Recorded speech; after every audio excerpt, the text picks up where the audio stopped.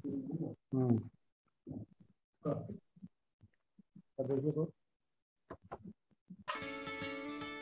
we were here. ये नाम शायद ही आज लोगों के जहन में हो, जिसने कुछ साल पहले 4.5 साल की उम्र में 7 घंटे 2 मिनट में 65 किलोमीटर की दूरी तय करके नया और अनोखा रिकॉर्ड कायम किया था और इस उपलब्धि के लिए वो पूरे मीडिया में छाया हुआ था। जी हाँ, हम उसी प्रतिभाशाली बालक की बात कर रहे हैं जो आज 14 साल का हो गया है और गुमनामी की कगार पर खड़ा है।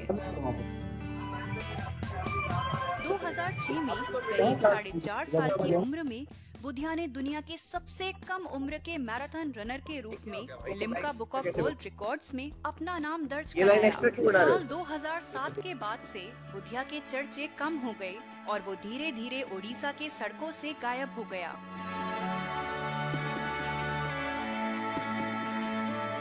कभी मैराथन प्रोडिजी के नाम से मशहूर 14 साल का बुधिया आज करीब 150 बच्चों के साथ भुवनेश्वर के कलिंग स्टेडियम हॉस्टल में रहता है। आज भी वो सुबह 6 बजे उठता है, पर घंटों की कई प्रैक्टिस के बजाय उसे दिन में 1-2 घंटे की ही कंडीशनल ट्रेनिंग दी जाती है। बुधिया ने अपने कोच विरंची के साथ मिलकर ओलंपिक में मेडल जीतने का सपना देखा था।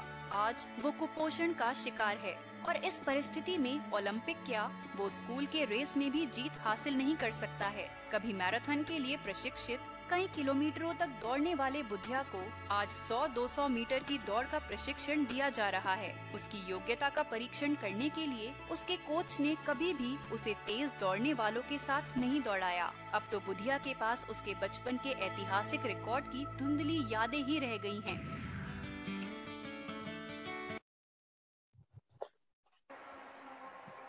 Now I just wanted to show you that how the injury can spoil the entire event. Champion suffered an apparent hamstring injury on his left leg just 21 strides into the final leg of the 4x100 meter relay. The astonishing turn of events marred what was expected to be a golden farewell for the legendary athlete, who suddenly stumbled, hobbled a few strides before falling on the track in pain and agony. He was helped into a wheelchair and he eventually got to his feet and limped over to the finishing line. With Bolt on the ground and the Jamaicans out of contention, the gold came down to a sprint for the finish between Christian Coleman of the United States and Nathaniel Michel Blake of Britain. Yet another upset in the championships was from British long-distance runner Mo Farah, who came second behind Ethiopia's Mukhtar Edris. Alison Felix, however, produced a remarkable record the same night, earning a record 15th gold medal in a career going back to 2005. So in this structure, I just wanted to tell you that what is the CAIMS structure. जो Central Athlete Injury Management Cell है, वहाँ एक core team है, जिसको central core team बोलते हैं। एक NRRT team है, national resource repository team, and on field sports medicine expert है, एंड AWC है। These are the 4 different structure which is under CAIMS.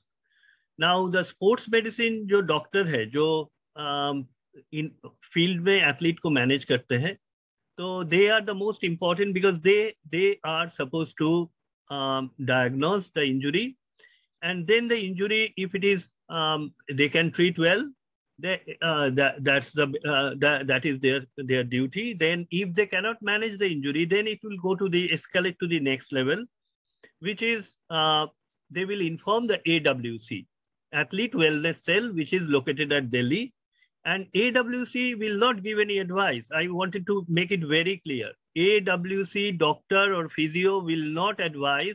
Only if the injury is not managed by the on-field sports medicine expert, then they will have the licensing of on-field sports medicine expert and NRRT team to settle the issue, to give the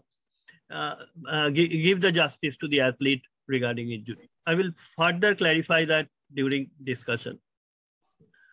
So these are the responsibilities and of the doctor who is in-field doctor, those who are working with the athlete. Now the doctors and physiotherapists assess, advise, investigate, and manage. These are the four different things which is been done by the doctor and physio. We have already listed out the MAP physiotherapies, and we are in the process of even mapping the strength and conditioning expert as well in the next phase. They are the on-field sports medicine expert. They are the fast respondents. Their primary responsibility is the diagnosis, assessment, and investigation. Depending on severity of the case, referred to an expert or to the local empaneled medical center. Monitor treatment outcome, goal setting, and return to play, and escalate to AWC if required. Most of the cases, what we have seen, around 70 to 80% of the cases is been managed, even 80%, more than 85% cases been managed by the local sports medicine doctors who are attending the athlete. Only few cases where the surgery is required, whether the recovery or the recovery management after surgery is required. For that, we require the escalate to the next level, which is NRRT or central court team. Ensure pre-induction participation screening of athlete, and to follow up that the pre-induction and the participation tomorrow, Dr. Rupali will talk about. So this is a structure. When the athlete is injured, then he would be they are examined by the sports medicine doctor. Then this is the on-field sports medicine doctor. If they cannot manage, then they will only inform to AWC cell, athlete wellness cell, and then athlete wellness cell will give them the direction that NRRT team available. The NRRT doctors would be these team, this CWC will discuss with the NRRT people and give you the access to the doctors, to this on-field sports medicine specialist. Then if that is not been managed within 24 hours to 36 hours, then it will escalate to the next level, which is a central court team.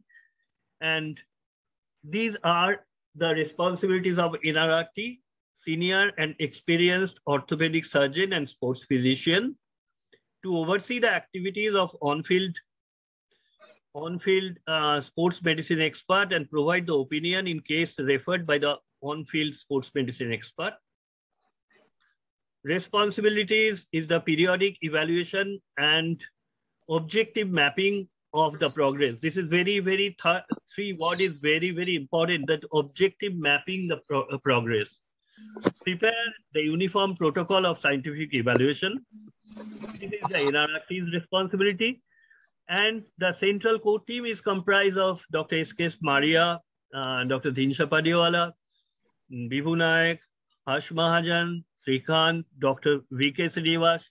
Basically, he is a cardiologist. We have only one cardiologist, and most of them are, Dr. Mahajan is basically a very eminent radiologist in the country. Dinsha Padiwala ji के बारे में तो कुछ बोलने का जरूरत ही नहीं है. All of you know, and Maria sir is the chairman of the committee. He's also very renowned knee surgeon. Bibhu is a sports medicine expert. So these are the people they are in the central team. And basically to oversee the injury and illness management through NRRT on-field sports medicine expert, lay down the review board injury management protocol, including pre-induction, participation screening, injury prevention, early detection, etc. And the team shall advise NRRT and TOPS. These are basically the central team's responsibility is basically advisor. Mainly the athletes thing will be managed by the NRRT team. If the surgery is required, then obviously we have to go to the next level, like the central core team. Of course, in a NRRT team also we have the orthopedic surgeon. So the AWC is under TOPS division and will be responsible for implementing an injury management system.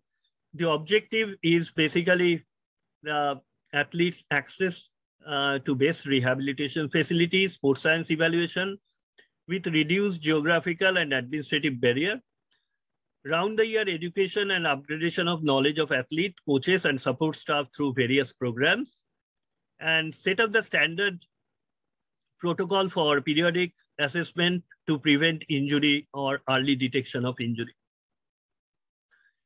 And this is to provide the administrative and various committee to ensure the coordination with the various stakeholders, ensure complete coordination and timely treatment, maintain data repository and feedback mechanism, conduct athlete education program.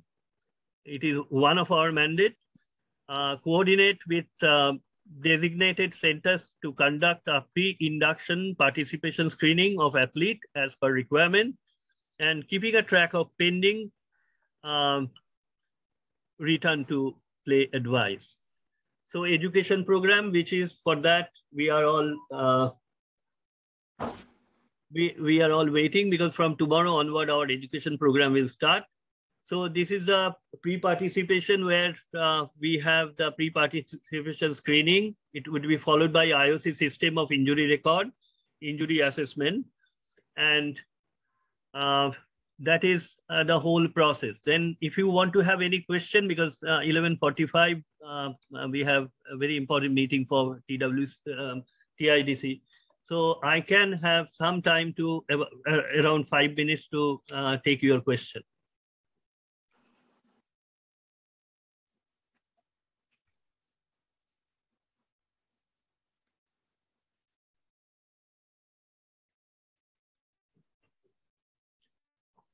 Any question?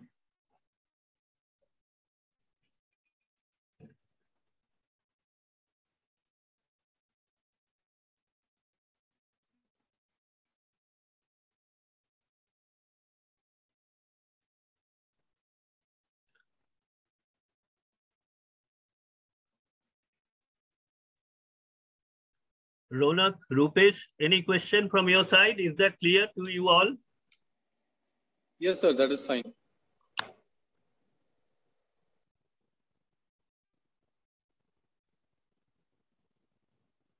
Ronak? Sir, good morning, sir. Hi, good morning, Ronak. I had just one question, sir, that a lot of my athletes which have been mapped, so they have their physiotherapists already working on, like those on-field physiotherapists. So we do not have to act like an on-field physiotherapist for them, right? Your voice is not very clear, Ronak.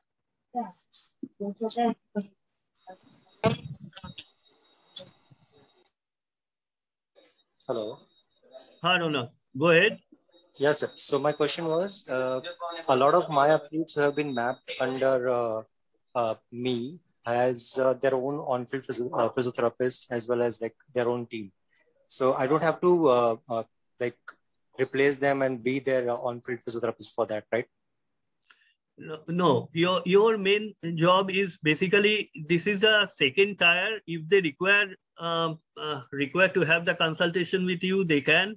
But again, the athlete, I request all of you that the athlete, this program, we wanted to empower athlete, neither overpower or because this entire program is basically athlete centric, and whatever if the athlete is disturbed, if 4 or 5 people are constantly talking to the athlete, then we will lose our focus. It is the athlete will contact, and you can give the support to them. The athlete will primary contact is the on-field sports medicine expert and the physios and the strength and conditioning expert, those who are on field.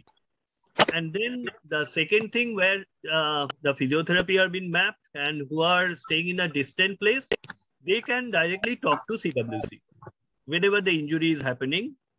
Basically, again, if they require, if you have some kind of technical inputs is required for your physio, you can give.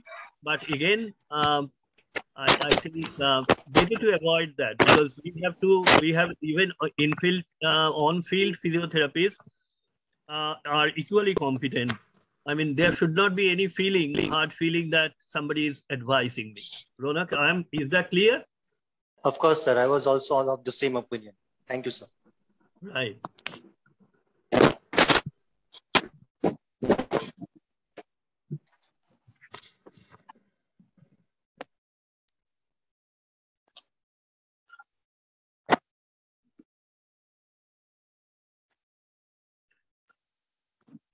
our 2-3 physiotherapists, those who are senior physiotherapists on board of SAI, do they have any question?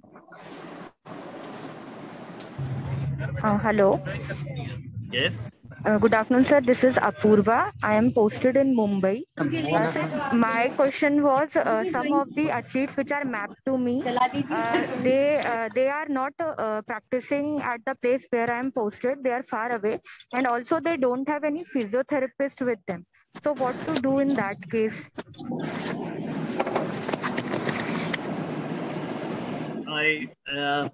You are posted in where? Gandhinagar?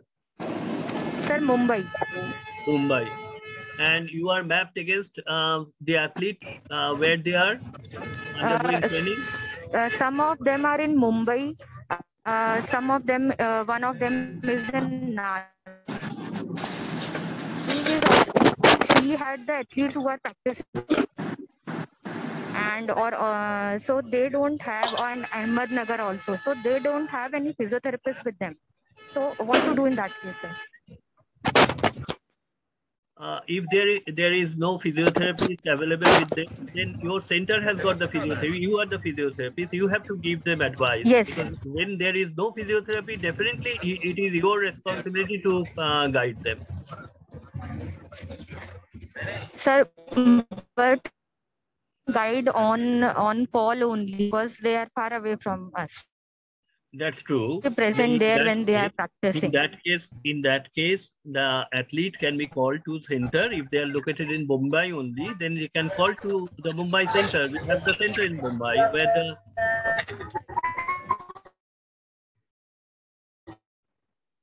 where they have a bare minimum facility available. Is that not true, Apurva? Yes, sir. That's okay, sir.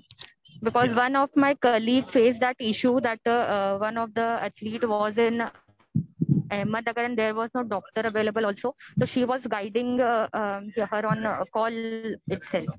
So if the athlete is having injury and they cannot come to our center also, then what we can do?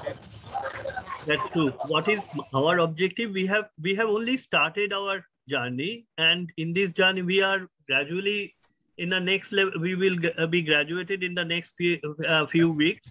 This is the initial teething will always occur, and we will overcome this, I'm sure. Okay. Fine, sir. Okay, thank you.